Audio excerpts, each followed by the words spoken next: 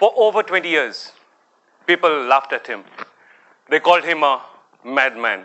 They questioned his integrity. They questioned his abilities. They questioned his credibilities. They made it very difficult for him to explain why he was doing what he was doing. They wouldn't believe that he could start 3 private museums in a span of 5 years, which got immediate international attention. Dear friends, there's a saying in Konkani, Kombyak, Pantya Pondar Dhamplyar, to Kokrepachu Bon Zaina. Which means if you try to cover a full-grown male fowl under a basket, he does not stop crowing at dawn. That was the case with the madman. However much people try to put him down, call him words, names, whatever, he continued being focused to achieve what he wanted to achieve. My name is Victor Hugo Gomes. Not the Victor Hugo that you all know, the original Victor who wrote Les Miserables. But this is the Victor Hugo, that madman, who lived a miserable life most of the time. And I'm here before you to tell you about my journey of why it is important to preserve the past for posterity. I have a pot here. I would relate my entire talk based on ancestral wisdom and seeking answers through their wisdom. This pot, there's a saying that goes with it. Burkulyan na tandur, shitranta randul, which means there's not even a grain in the pot, and that woman is dreaming of cooking rice.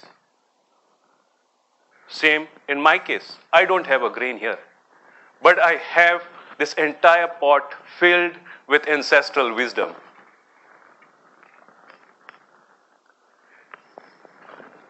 Be Toshen's bath. You reap what you sow.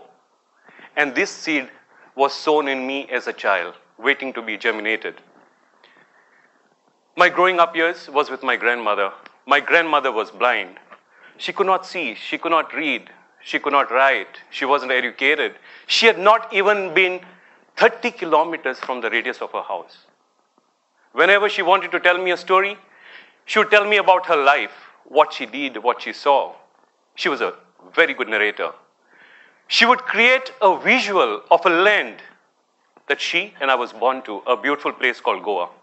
Lined with coconut trees, well-planned farmlands, lands that were kept for grazing, land that was kept for housing, beautiful water bodies. And together with the water bodies, she had told me one story which I remember even today. She spoke to me about Rakandar. Rakandar is supposed to be the caretaker of the land, the ancestral spirit that takes care of the land.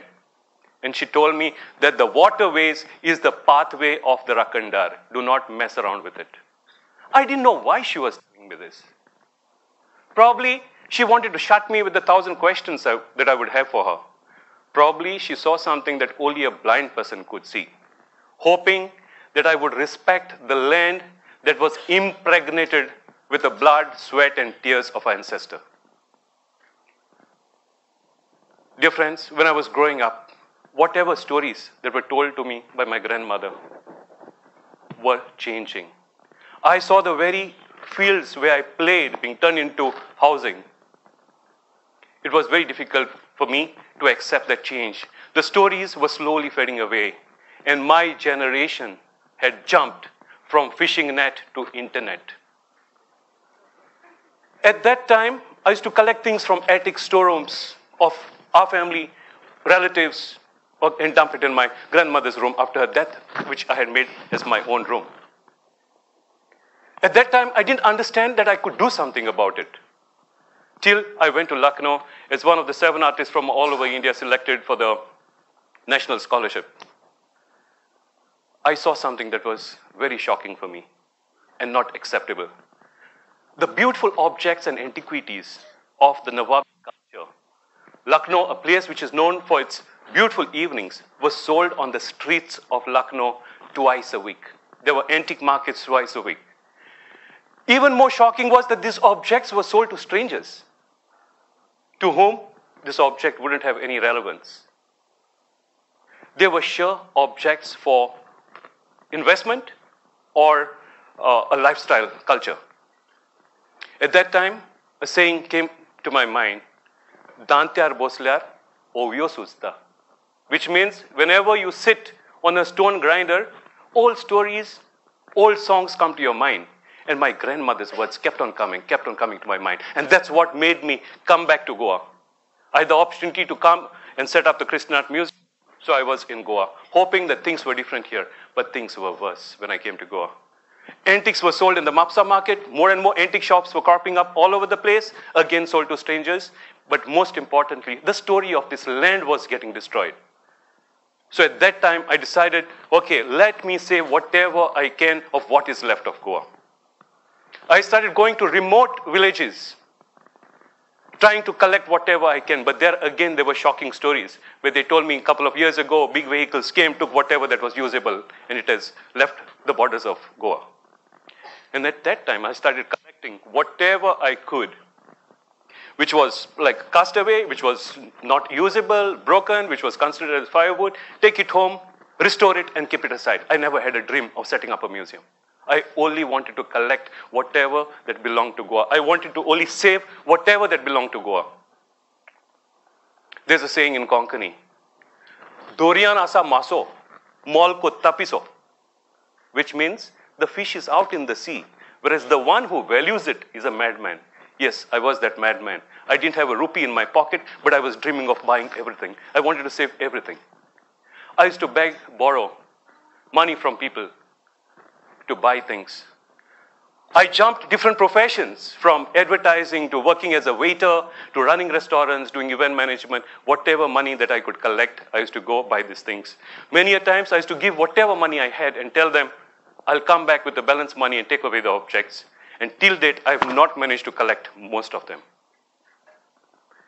As I was going around documenting, I'm a painter. I don't come from the background of documenting. That was a time when I started my serious documentation. I decided to document my coastal village of Benauli, where I was born. So there was this old fisherman who told me in Konkani, Baba, kashti budenastana nustya mena, which means without dipping your loincloth, you can't catch fish. And that's what I realized when I was studying in Goa. That was what was being taught to me. Book information. So whenever I went to a historian or an agriculturist, they would only give me books or references, which was just half the information. I'll tell you why. We consider the banyan tree as a religious tree, right? I have this implement. This is the only implement, the yoke, that touches the body of an animal.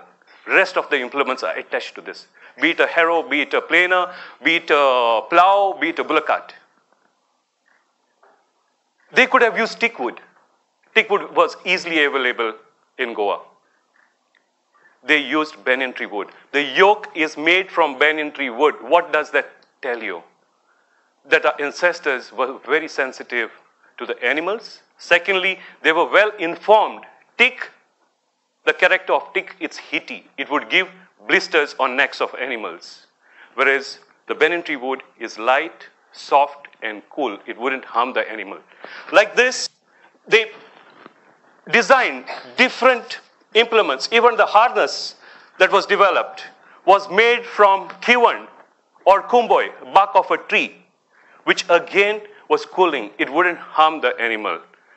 Whatever they designed was meant to go back to the soil, was meant to recycle. Today, we have replaced that same implement with this nylon rope. I have another implement, which is known as kondul. As a child, whenever we used to help fishermen push a canoe or pull a net, at the end of it, they would give us a little bit of fish. In seconds, they used to weave a basket like this called kondul. We would take this home. It would go back to the soil.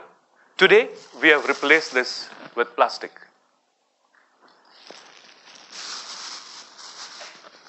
Our ancestors had an amazing connection with nature. They knew how to relate to animals. For them, animals and the environment meant everything. I have a couple of implements here. This is a bell called gadgadi. This slot that you see is not a defect or a mistake. It's not a natural crack. It's carved out for the farmer to put a stick and tune it so that he could identify the movements of the animals. There's a saying in Konkani, "Shendleल्या boilache rakandarache kanar ganto vazot rauta." Yes, that was the time my madness started. I was totally obsessed. Every time I heard that there's an object found or sighted, I would leave everything and run to that place, hoping that that object would complete my story, hoping that that is one of the objects that I do not have in my collection.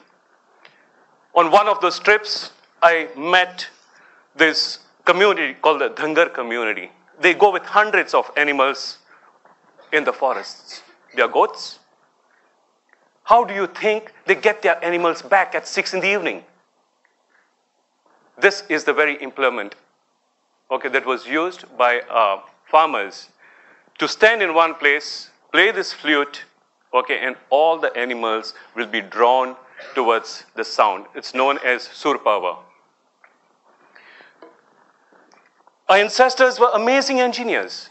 Look at a frying pan that we use today. The pan is heavier than the handle, whereas our ancestors had developed serving bowls with a cantilever. The weight was well divided so that there wouldn't be stress on your hand. Our ancestors were amazing recyclers. There was no question of how they wanted to get rid of garbage. There were people who never created garbage. Whatever they created, they recycled. Here you can see a shoe of a plow, which is used after the plowshare was worn out. They used it as a coconut grater. That's how wise our ancestors were. Dear friends, why am I doing this? What am I trying to do with what I'm doing? Why are these implements important? All my museums are like old age homes. I can only prolong the life of these objects. They eventually have to die. They're all made from natural material. But what is very important for us is to save the trade, the makers of these tools, so that more copies or replicas could be made using the same wisdom, same know-how, and same material, so that that can last for another 200 years. Why did I set up a museum of day-to-day utility things today? Because today, these objects are of relevance. The makers and users of these tools, some of them are still alive, so that the story is complete to tell their story. 100 years from now, new curators, new researchers, new scholars, youngsters who want to know about their past, they'll be able to get a totally unadulterated story or complete narrative. That's not the only reason why. These implements talk to us about our roots, how our ancestors planned and developed the land. We must remember that we are borrowing the world and the reserves from the future generation. We must remember that we share this planet with other living beings. Our ancestors knew that. They respected it. It is not about shunning away the past and moving ahead. It's about being connected. There's another phase to development or progress. Progress that learns from the past and evolves the needs for the future. As individuals, we should not leave a permanent scar on this planet. Instead, we should create things that go back to the soil. For us, as curators or collectors of antiquity, our life is like a rubber band. It can stretch to a limit, then it snaps. But what is very important for us today is to be answerable. Answerable to our grandchild. If our grandchild questions us someday, "Hey, Grandpa, what have you left us with?" I owe them an answer. Thank you.